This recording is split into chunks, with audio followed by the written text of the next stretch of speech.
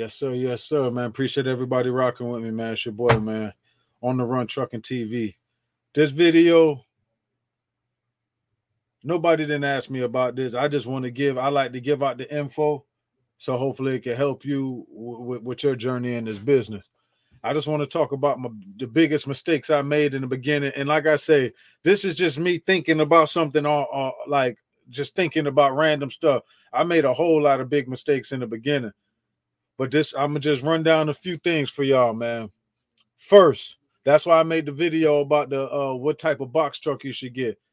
The first thing I did in this business was my equipment, my truck. I bought a wrong truck. I got a international. It's not about the international. I got with a Max Force engine in it. Man, I know people who've been following with me know, man, I only had that truck for 6 months, man. So new owner operators out there in the game, your equipment is everything. Make sure you got a reliable mechanic that you can bring with you, or you can bring it to, because you're going to need it to get it checked over. Whoever you're buying your truck from, they only want to get the money. They're going to tell you everything. I flew to Missouri to get my truck from Ryder, and I broke down driving it back home. And everybody, and I asked people before, oh, how's Ryder this, that? Oh, Ryder take care of their trucks. And then I think about it now. Obviously, I've been in the business for a while. I'm like, shit, anytime I was moving or I rented a Ryder truck or U-Haul, whatever kind of truck I rent, I was mashing that shit. Ain't nobody think about it. Who the hell is renting a Ryder truck to go do what they doing and they're taking care of it? Nobody.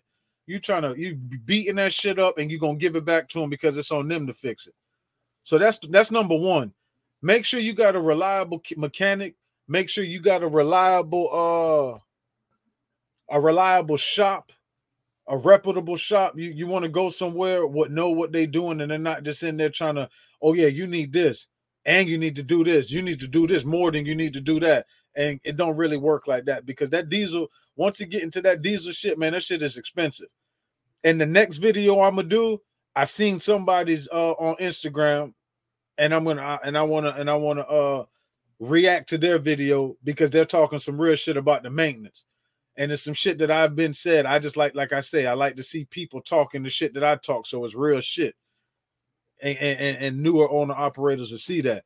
But you definitely want to make sure the truck that you're getting is quality. Yeah, you're gonna have to put money into your equipment. Yeah, your shit gonna break down. It's gonna happen. But you don't want to jump into business and have to worry about your truck breaking down, being on the side of the road. Because think about, just look at it like this. Think about how much money that you have to come up with on the front end just to get into this business. Then for you to turn around and be out there with a load or going to get a load or however, and your shit break down and you ain't made $1 yet. You know, that was my story. I'm driving back home from Missouri and my truck break down. So I'm already spending money and I ain't made $1 yet. You know what I'm saying? So my advice out the gate, don't even fuck with Ryder. If I was you, I can't tell you where to go because they got all type of truck dealers all over, but don't go to Ryder. If you're going to go to Ryder, for my people who rent through Ryder. Do not purchase through them, because them people, man, they need to get their jaws kicked up their ass. So that's one. Number two, I didn't really understand. And like I say, I was hit. This is the main. This is why I'm on YouTube right now, because I was hitting up people, hitting up YouTubers. Hey man, what about this, that, and how much? Like, you know, not asking them about their finances, just saying like, well, what do you think about like, what rate should I try to start at, and this and that. They want me to pay for that information. So for my South Florida people, my first load ever, and I fucked up, but hey, I was trying to get out there. Yeah, I know I lived in Fort Lauderdale. I drove deadhead, mind you.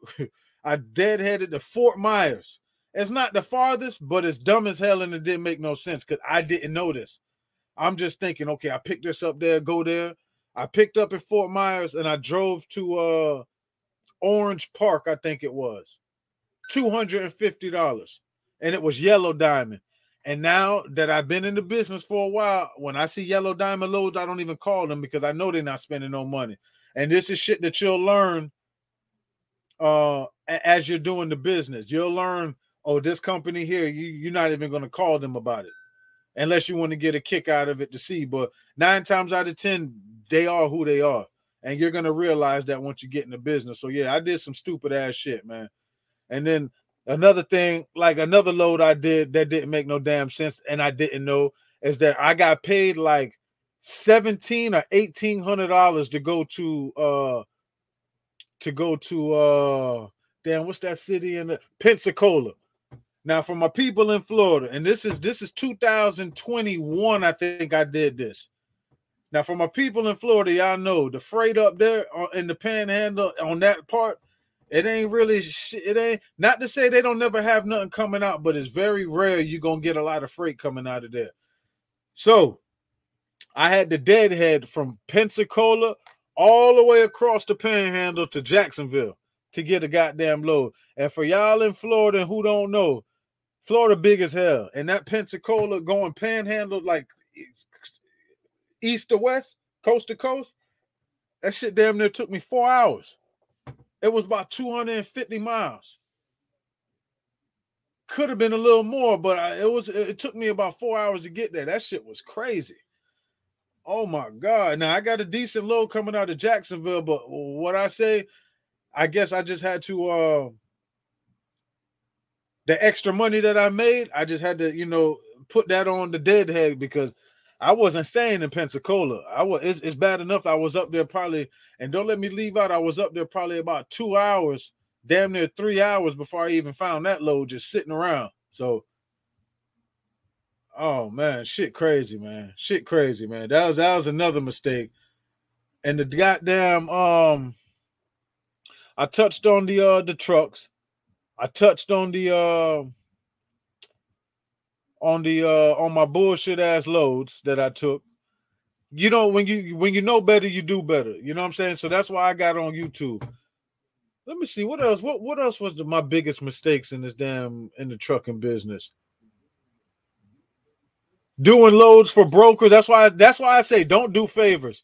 I did do these loads for brokers. Oh man, I'm just throwing a number out there because I don't remember. Oh, if you do this load for $350, I'll have plenty more coming. Never heard back from them again. Never do that again. If they're going to call you, they'll call you. Get your money, though. Don't let them sit there because why are you telling me that? If you're going to use me, you're going to use me. Why do you need me to take less money if you're going to use me? No, hell no. Do that load for these people? Nothing.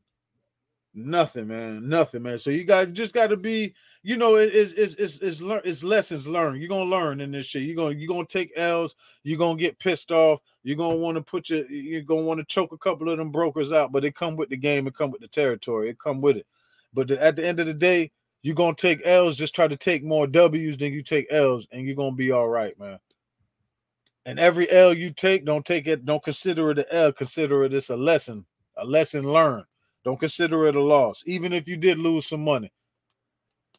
And that should make it more impactful on you that you don't make that same mistake again. You know, you live and you learn. You live and you learn, but for sure don't do no deals with nobody, man. And I got fucked up again. See, as I'm talking, they were popping up. That's why I said that in my last video. Another thing I fucked up doing those one pick, two drops. I remember I did one of those too, picking up, and it picked up. Did it pick up in Miami? I think it picked up in Miami. This is when I was still living in Fort Lauderdale, and it dropped in Fort Lauderdale, and then I had to go to Punta Gorda, and I got that shit for like $500. Don't do that. When you get those loads there, you need to be getting as close to 2 rates as possible because that's what they getting. Think about it. One pick, 2 drops. They got plenty of shipments coming out the same facility, going to different spots. They just got them both and trying to put them all on one driver. You got to get your money. Don't let them get you with that. Get your money. If they say they can get it for something else, go get it for something else. Because they're definitely got two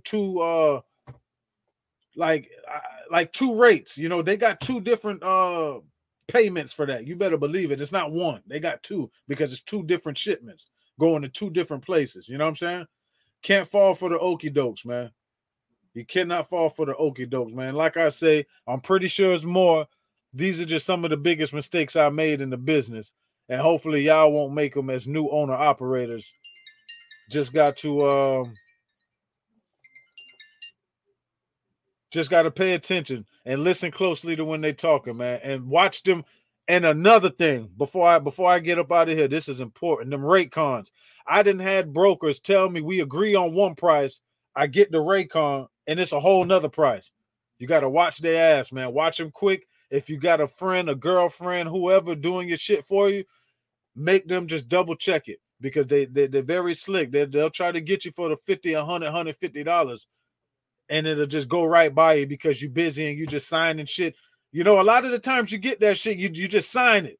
You don't really look. And once you sign it, then that's what you agreed to. Keep that in mind. I don't want to see, I don't want to see nobody get scammed like that, because they got me like that. I caught it and I sent that shit. Oh, we made a mistake. Right. It's just ironic that the price that he sent was the price that we were negotiating when I told him I didn't want that. I wanted a higher rate. All right. He ironically sent the one that we didn't agree on. So just keep shit like that in consideration, and keep a close eye on your paperwork, man. Like, comment, subscribe, hit that notification bell, and jump in the comments from my people out there on the road and let me know some of the shit that y'all got, man.